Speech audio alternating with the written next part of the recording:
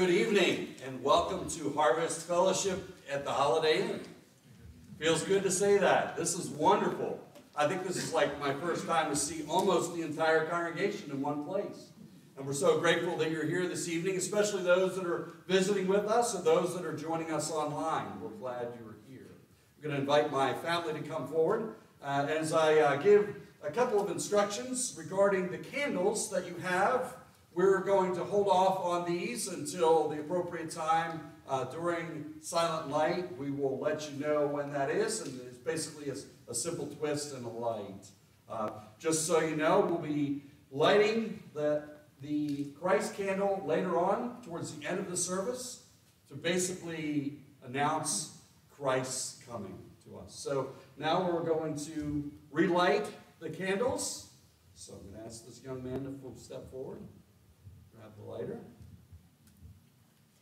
And we're going to start with relighting the candle of hope and expectation in anticipation of our Lord's coming. And after we light that, we're going to relight the candle of preparation and peace. And then we come to the pink candle, the candle of my wife's finger, and the candle of joy. And then, as we did last Sunday, the candle of love. Let's pray together. Father in heaven, our hearts desire the warmth of your love, and our minds are searching for the light of your word. Increase our longing for Christ our Savior, and give us the strength to grow in love, that the dawn of his coming may find us rejoicing in his presence and welcoming the light of his truth. We ask this through Christ our Lord. Amen.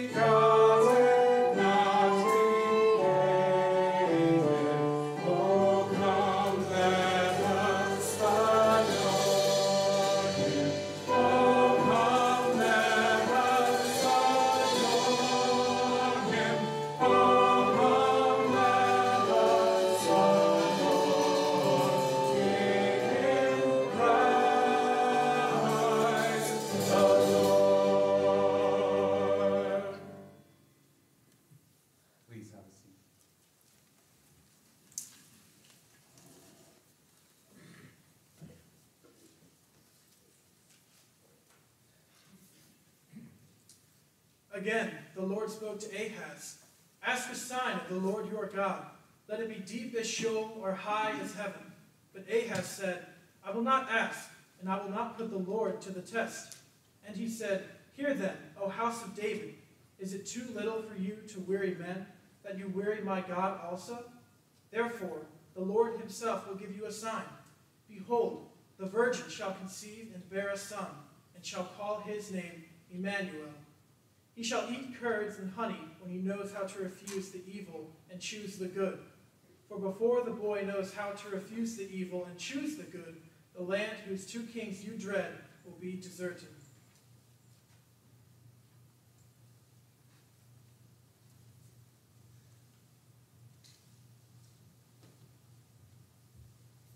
Please join me in reading responsibly.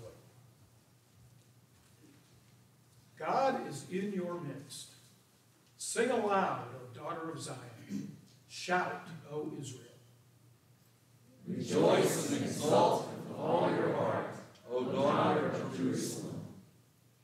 The Lord has taken away the judgments against you. He has cleared away your enemies. The King of Israel, the Lord, is in your midst. You shall never again fear evil. On that day, it shall be said to Jerusalem, "Fear not, O Zion. Let not your hands grow weak. The Lord your God is in your midst. The mighty one who will save. He will rejoice over you with gladness. He will quiet you by his love. He will exult over you with loud singing.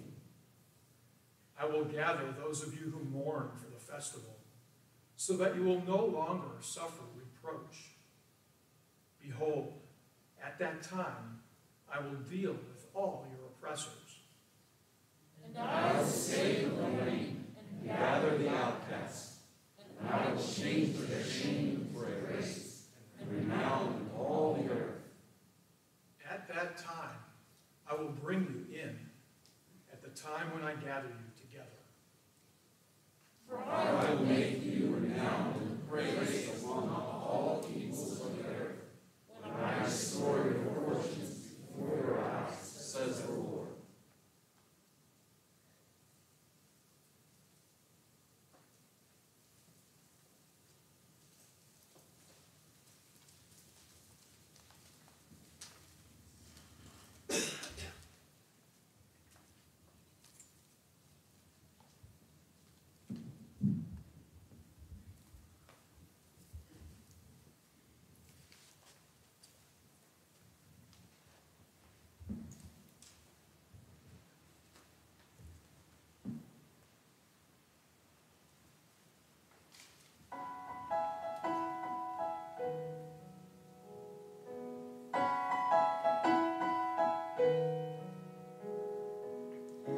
Oh, the mercy our God has shown to those who sit in death's shadow. The sun on high pierced the night, born was the cornerstone. Unto us a son is given, unto us a child is born. He who is mighty has done a great thing, taken on flesh, conquered death's sting, shattered the darkness and lifted our shame. Holy is his name.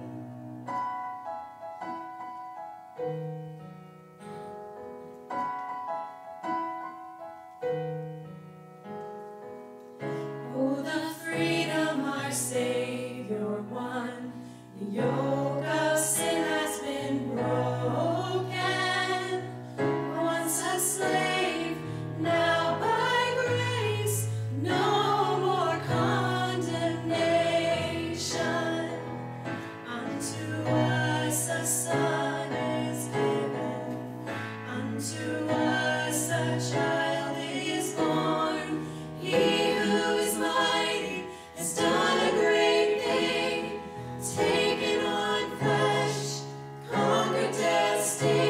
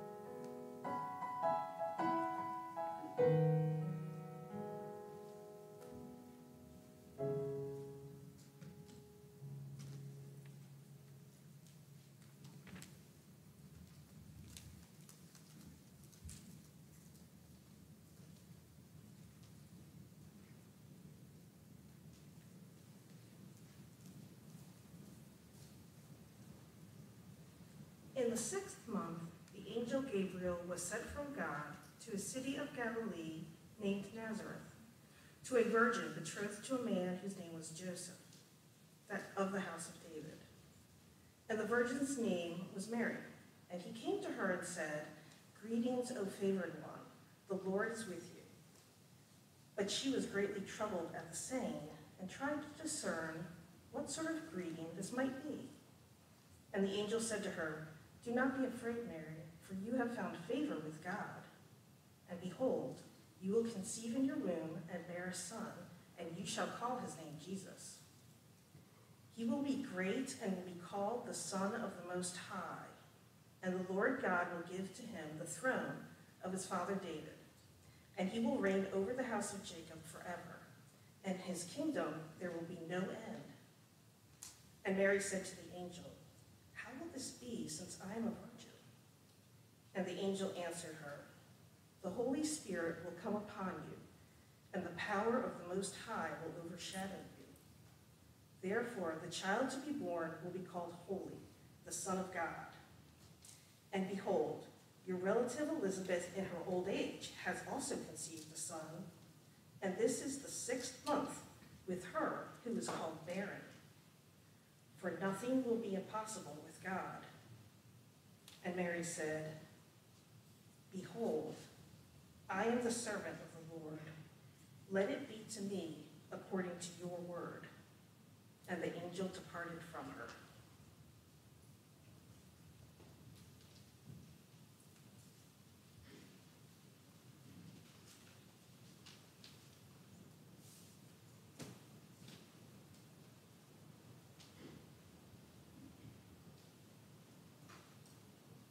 In those days, a decree went out from Caesar Augustus that all the world should be registered.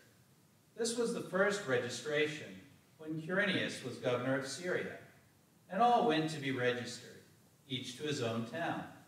And Joseph also went up from Galilee, from the town of Nazareth, to Judah, to the city of David, which is called Bethlehem, because he was of the house and lineage of David, to be registered with Mary, his betrothed, who was with child. And while they were there, the time came for her to give birth. And she gave birth to her firstborn son, and wrapped him in swaddling clothes, and laid him in a manger, because there was no place for them in the inn.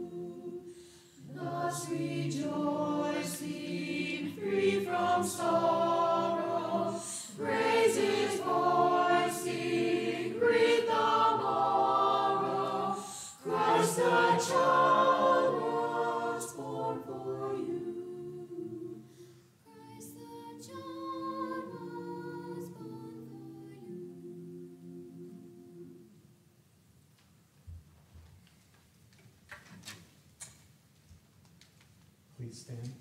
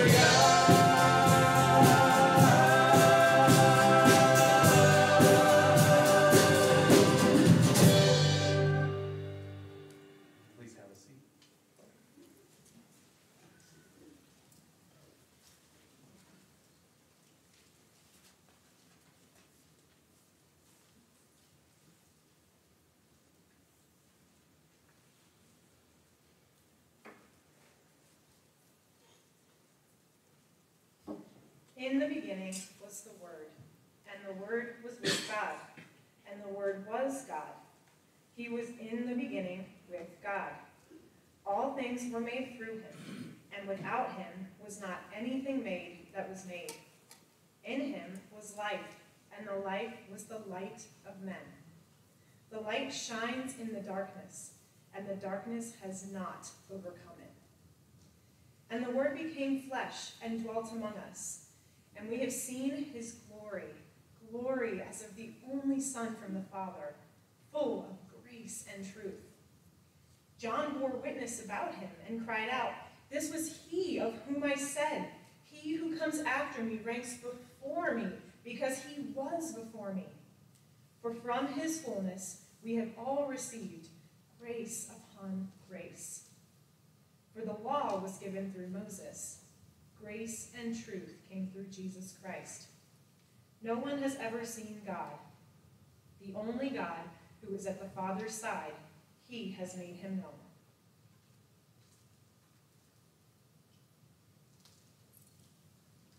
Please stand.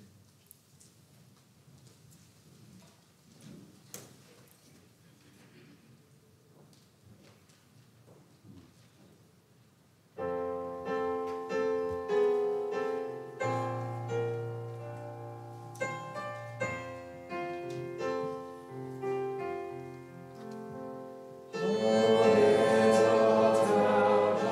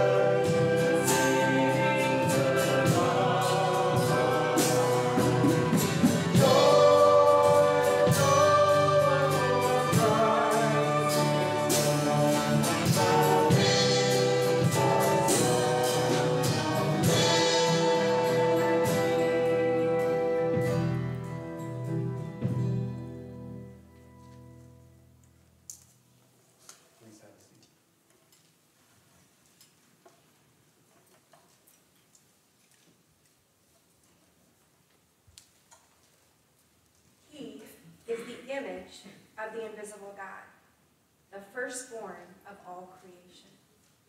For by him all things were created, in heaven and on earth, visible and invisible, whether thrones or dominions or rulers or authorities, all things were created through him and for him. And he is before all things, and in him all things hold together. And he is the head of the body, the church.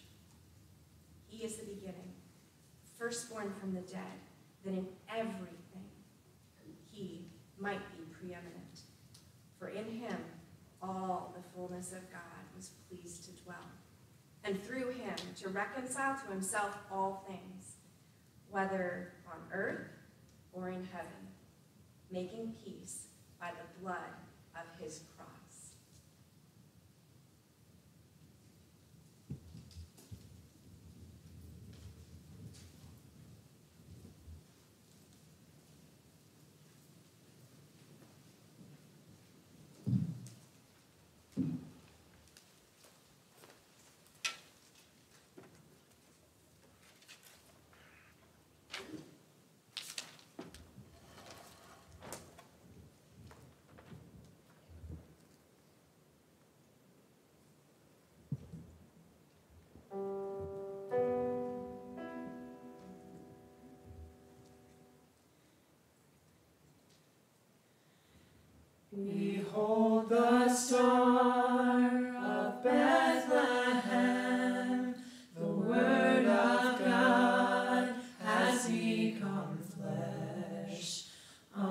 unto us a child is born, the Savior of this broken world.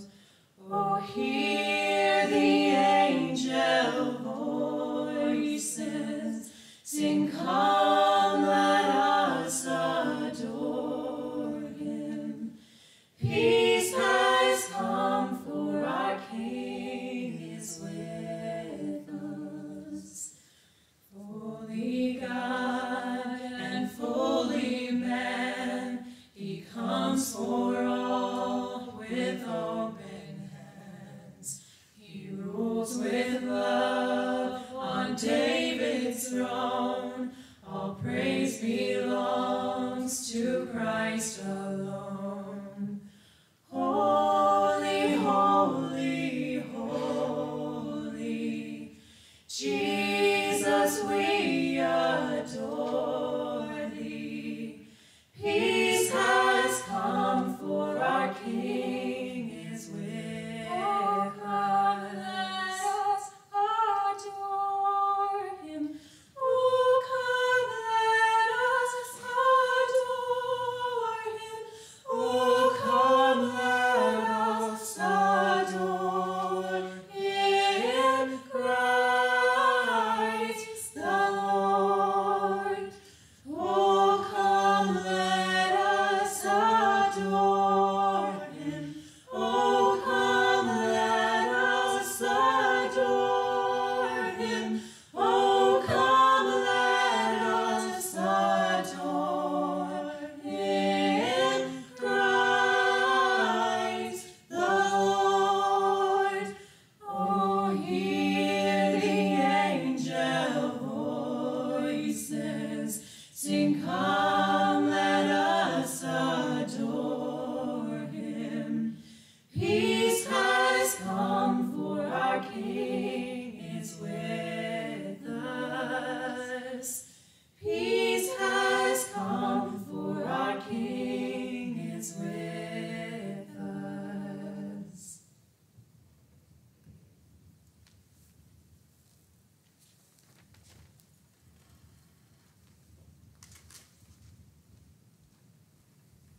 Please stand.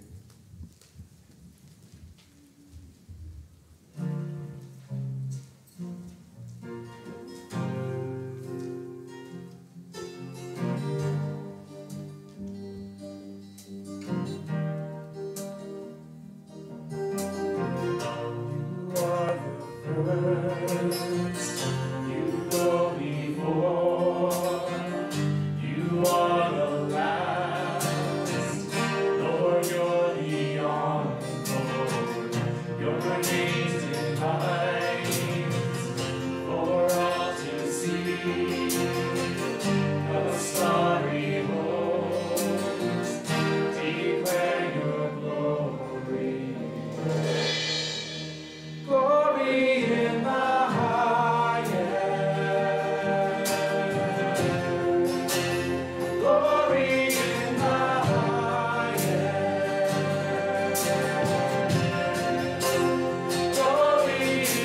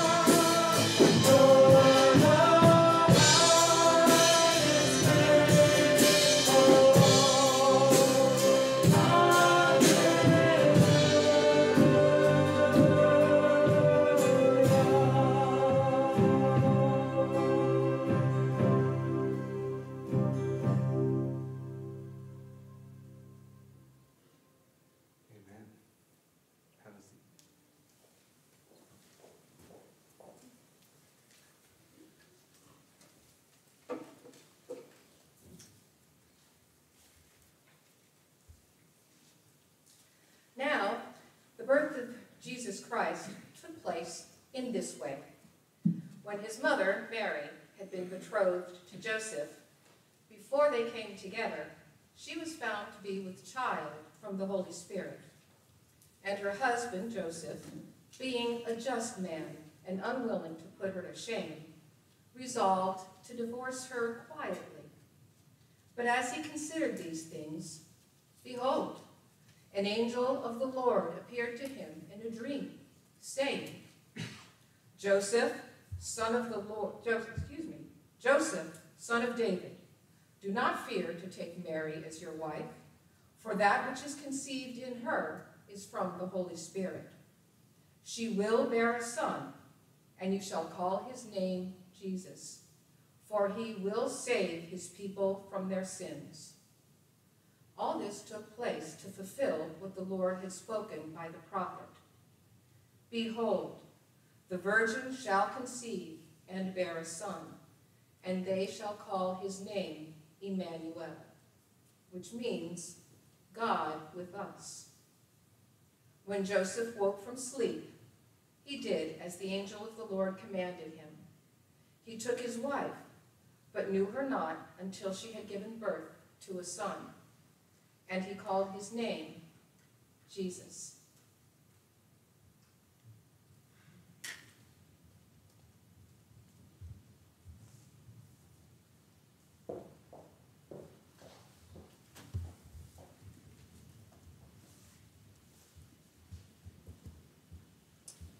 There was a strange story that came out of the city of Philadelphia. A small section of the city, well, actually rather large, but it was a small community, became concerned because there were decorations, Halloween decorations and Christmas decorations slowly disappearing from people's houses, from their windows, from their front porches, from their lawns, just disappearing. And so the neighbors were so concerned they began to talk about it on social media and Facebook. The mystery was eventually solved as one of the neighbors spotted a middle-aged woman carrying a 4-foot lit Christmas tree from a neighbor's yard back to her home.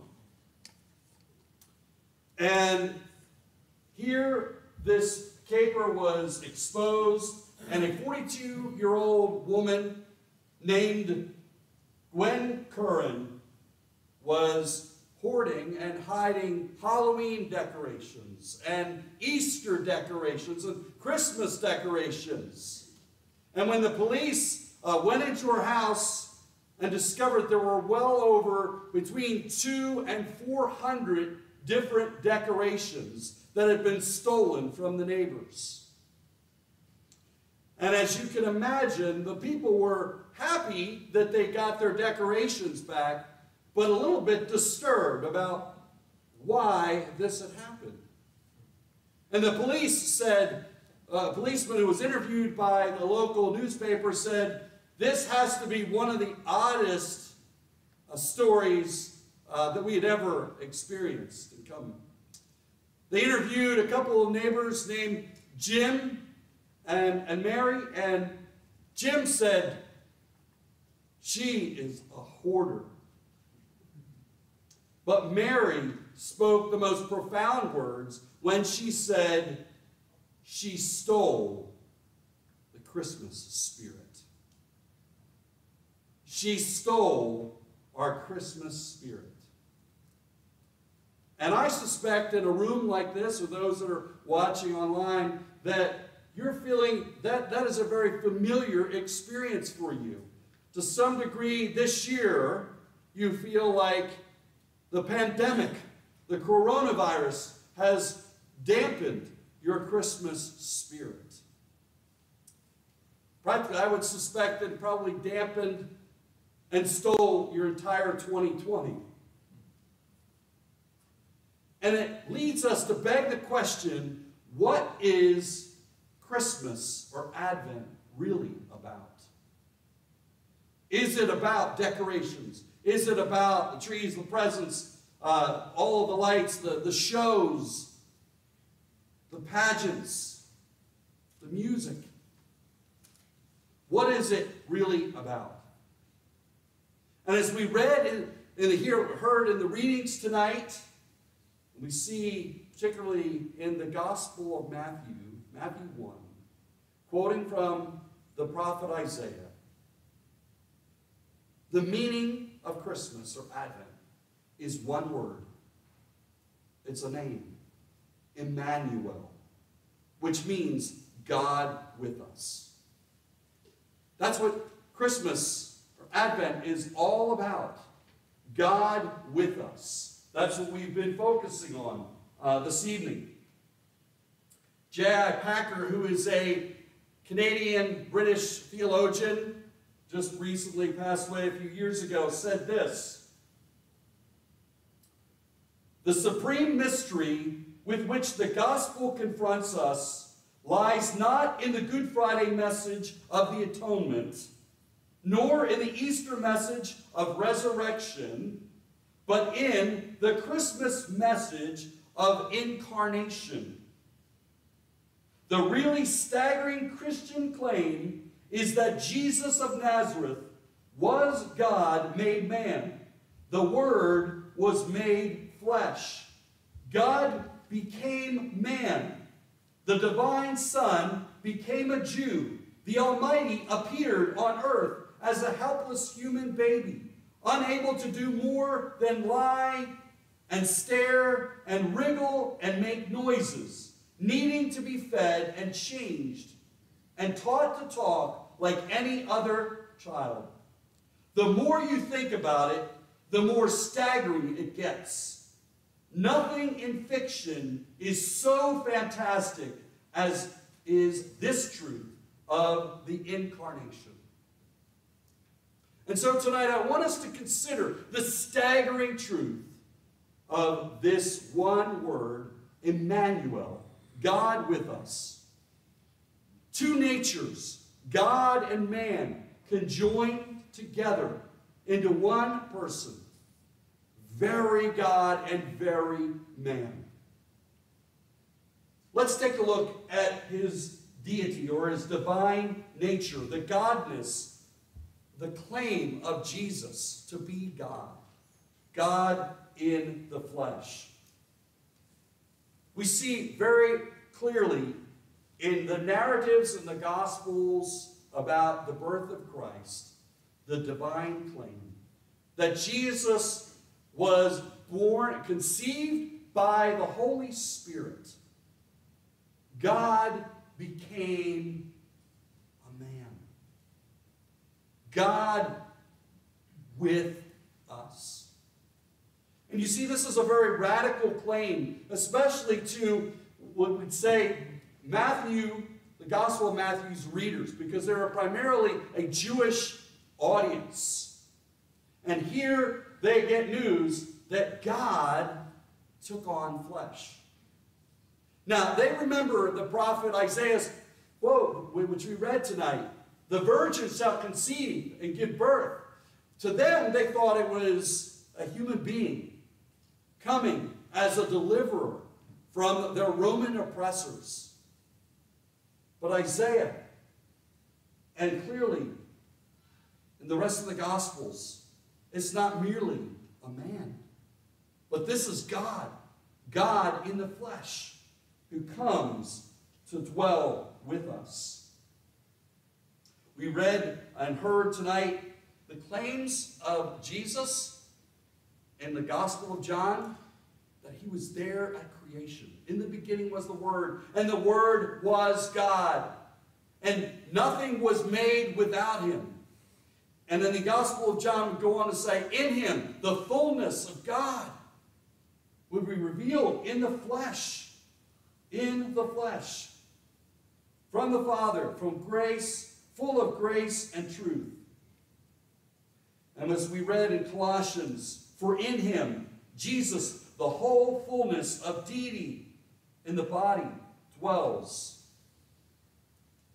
And then there is Jesus' own self-understanding, Jesus' own claims about how he will come and back and judge with the Father, with the Spirit. We'll see his unique claims as he says to the religious leaders of his day, before Abraham was, I am. Claiming that the I am in the story of Moses, there in the burning bush, God reveals himself as the I am. And now Jesus takes on that title as the I am revealed. So what does it mean that Jesus is God at Christmas? What does it mean? It means we come to a crossroads. Each and every one of us tonight come to a fork in the road. Will you believe that he is Lord? Will you believe he is the King that has come down from heaven? Or will you be someone who rejects him, hates him, and despises him? You see, a lot of people think that Jesus was a nice person, a great moral teacher, a good example. But Christmas doesn't let us get away with such notions. He is Lord. He is God in the flesh. Will you receive him? Will you rest upon him? Will you trust in him as your Lord and Savior? Will you worship him? You see, every one of us here tonight worships something. Whether it's our appearance, whether it's our career, our family, our marriage, our kids, people's love and acceptance. Every one of us lives to worship something. And the call of Christmas is to worship Christ, the newborn King. There was a 20th century German-born American actress, Marlene Dietrich. And Marlene Dietrich, she had a very strange habit. She would invite her friends, people like Judy Garland, old actresses, to come over to her house. And back in those days, there wasn't, the internet and DVDs or even cassettes. Vinyl albums. And on those vinyl albums, on both sides of the vinyl album, was a recording of just applause. And so she would go over and put on the record player and play the applause, and she would say, oh, that's Rio. Oh, and that's me in Chicago. In front of her friends, listening to the applause. Marlene was living for the applause and the approval of others. But I'm here to tell you tonight that if you're living for anything, if you're worshiping anything, then Christ, the newborn King, everything else will leave you empty, unsatisfied, unfulfilled. Christ is revealed as King, God with us. Advent is God with us. Will you surrender? Will you worship him, the Holy One who has come down for Christmas? But that leads us to consider the humanity. We have the deity of Christ, and we have the humanity of Christ. And we've been talking about God with us, Emmanuel. We have God who is with us. This is the uniqueness of Christianity that claims that God has come down in the flesh to rescue. Jesus' name, he will save his people from their sins. An author, Christian author and pastor, Tim Keller, put it like this: Emmanuel means the ideal has become real. The absolute has become particular. And the invisible has become visible. The incarnation is the universe-sundering, history-altering, life-transforming, paradigm-shattering event in history. Think about that. The uniqueness. This God who is with us. Now, I know there's probably people in the room like, hey, this is the whole Jesus story, the birth of Christ. It's kind of neat. There's some other narratives like that out there. It's really a warm story, a bedtime story to tell your kids at night, right? But what does it really mean for me? And I have some friends. I have one friend who was a business owner, and he said, I don't want to learn how to do business from a book. I want to learn how to do business from people who are in business. I don't want to be operated on by a surgeon who's read in a book that last week, oh, let me operate you on you. I want to be operated on by somebody who does surgery. Do you understand what Advent means? Jesus has plunged himself into this world, and he's enmeshed himself in the sin-soaked, stained world. God is not aloof. He's not immune to your problems. But he has come and put himself into this world. The writer of Hebrews tells us that Jesus was like us in every way, suffered in every way, and yet was without sin. I love what president of Wheaton College and Bible commentator Philip Ryken says.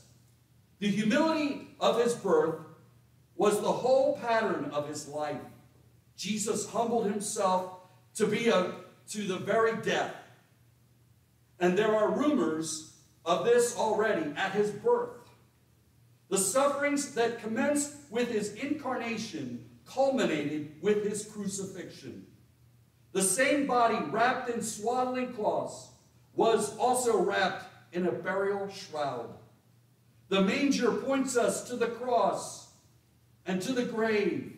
And this is how we are saved, by the humility of our Savior.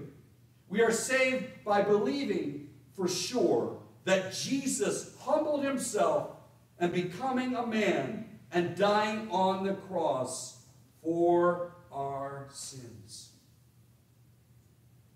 Listen, I don't know what all of you experienced through the pandemic and what you're going through right now. Maybe you have another health issue or some other crisis or a broken relationship in your marriage. And I want you to know that Advent means that God is with you in the midst of that. Tomorrow, when you're opening presents and someone complains about what they got or fights over whatever the food or going on, God is with you. And God is with you in that strained relationship. God is with you in your health crisis. And God is with you in your financial needs. You see, this is the answer to how can a good God allow evil and suffering in the world? How? I'll tell you how God says. I'm going to send my son to live the life that you and I should live and die the death that you and I should die and rose again. You see, God is not immune to your suffering and pain and anguish. But he plunged himself into this world to rescue you, to rescue me. Emmanuel means that God is with you. But when you experience the incarnation of Christ in your life, when you take it into the center of your life, it transforms you, and you want to incarnate the love of Jesus to others. Now, this might come to a surprise to you as you look at me and you say, he's got a bald head, he's been living for a few years. For me to tell you that I just saw, only a couple of years ago, It's a Wonderful Life. That great movie of George Bailey, who is a overwhelmed, stressed out salesman who's ready to commit suicide because his life has not turned out the way he intended to be. And he gets visited as he's on the bridge by Clarence, the second-rate angel, seeking to get his wings. And one of the unique things that Clarence comes up with in how to rescue George Bailey is to take George back in time to show him all the things that, the impact that he's made on people's lives, and what his life, what Bedford Falls would have, like New York, would have looked like if George had never been there. And so you go back, and instead of Bedford Falls, it's named Potterville, named after the evil, greedy business person. He shows George that the druggist, Mr. Gower, is released from prison for manslaughter because George wasn't there to interrupt, to intervene when he was going to accidentally poison somebody. He's not there. He sees when he's not there that the business and loan business that his dad built up folds because he's not there to carry it on. His Uncle Billy is institutionalized. And is probably worst of all, he sees his brother Harry's grave. And he sees that soldiers have died because George wasn't there when Harry was a little boy and he fell into the ice, into the water, and drowned. And so soldiers died because Harry's not there, because George hadn't saved them at a very young age. So what is the point? The Advent means that Christ has come, and we, Harvest Fellowship, are to incarnate the love of Jesus wherever we live, work, and play. And so what if God were to come along and give us the gift of seeing what Calvert County, what Lusby would look like if Harvest Fellowship never existed? Would lives have been transformed? Would people have been touched? How about your family? How about your friends? How about your neighbors if you didn't exist? Do they know the love of Christ incarnated through you? You see, that's what Advent says to you and to me. J.I. Packer highlights this Christmas spirit. He says, the Christmas spirit does not shine out in the Christian snob. For Christmas spirit is the spirit of those who, like their master, live their whole lives on the principle of making themselves poor, spending and being spent to enrich their fellow humans, giving time, trouble, care, and concern to do good to others, and not just to their own friends, in whatever way there seems need. You see, Christmas spirit, Advent, is about God who is with us. And as we are called, as God has sent his Son, so God sends us to incarnate his love. That's what Advent means. And you can only do that. You can only love in that way. You can only spend. You can only sacrifice your time, talent, and treasure as you have received the incarnation, the love of God for you in Christ.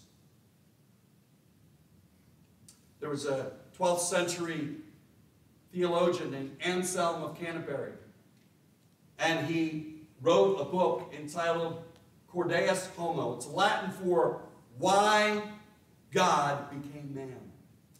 And Anselm got it so right. And I want to close with this. God became man to take the wrath and curse of God for your sin and my sin. That's why God came. That's why God is with us. Jesus appeased the wrath and curse of God, a holy God, by taking God's wrath for us in your place. And if you will receive that, if by faith you rest in that, you will discover richly the beauty of the incarnation and what Christmas is all about. You might be like one of my friends who said, after a while, he was saying he was visiting, coming to church, and he wasn't sure what he believed. And then a light went on. God, through the Holy Spirit, awakened his heart, and he said, you know what? When I hear the news, the good news of Jesus, it's like I'm being woken up for the very first time. Perhaps that's you tonight. May you sing of the joy of the incarnation of Christ for you. Let's pray. Father, thank you for dwelling among us. Thank you for sending your Son in our place to live the life that we should have lived and dying the death that we should have died. Thank you, Lord, that you're with us in the mess and the crisis. That, Lord, you're with us here tonight, but you will be with us tomorrow. And you will be with us from the week on and into 2021. You will be with us. In the midst of a pandemic, you are there. Thank you, God, that you are not socially distant from us, but you draw near through your Son. Father, I pray that you would help us to be a people that incarnates that same love that we've received in Christ. We ask in Jesus' name. Amen.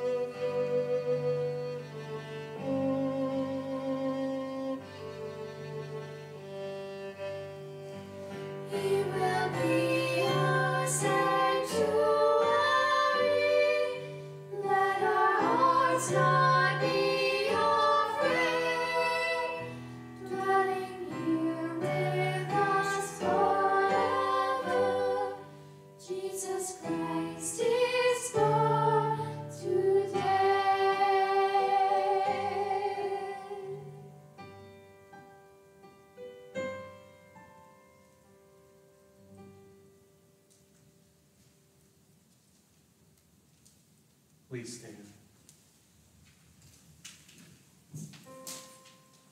Hail the heaven-born Prince of Peace. Hail the Son of Righteousness. Light and life to all he brings. Risen with healing in his wings. Mild he lays his glory by. Born that man no more may die. Born to raise the sons of earth. Born to give them second birth. Hark the herald angels sing. Glory to the newborn King. Please be seated.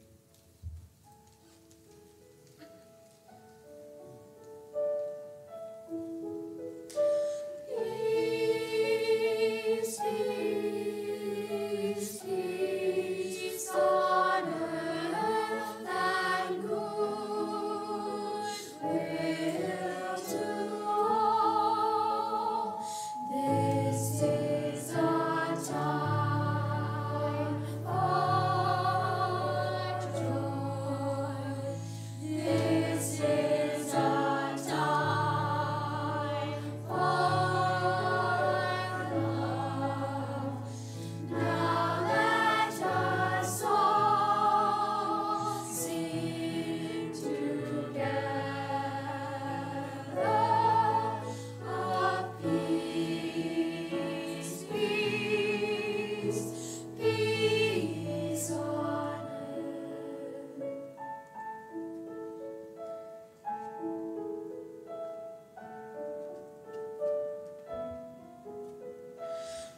Peace, peace, peace on earth and goodwill to all.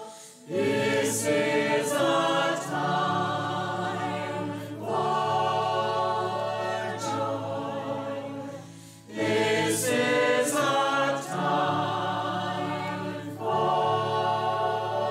love. Now let us all sing together of peace, peace, peace on earth.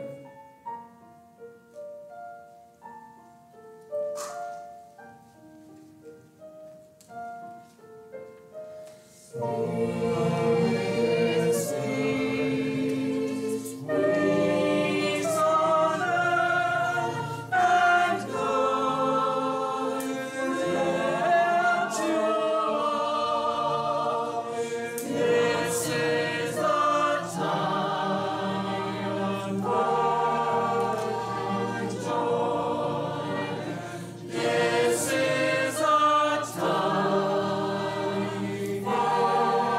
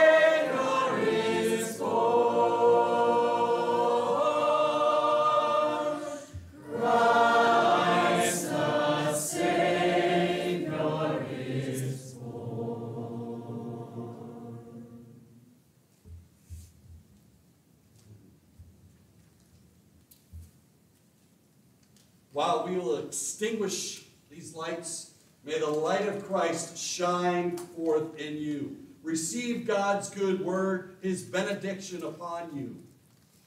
Now may the God of hope fill you with all joy and peace, that your hearts may overflow with hope by the power of the Holy Spirit. Amen. Merry Christmas. Merry Christmas. Happy Christmas. We have an addition. That's a mic. You have it.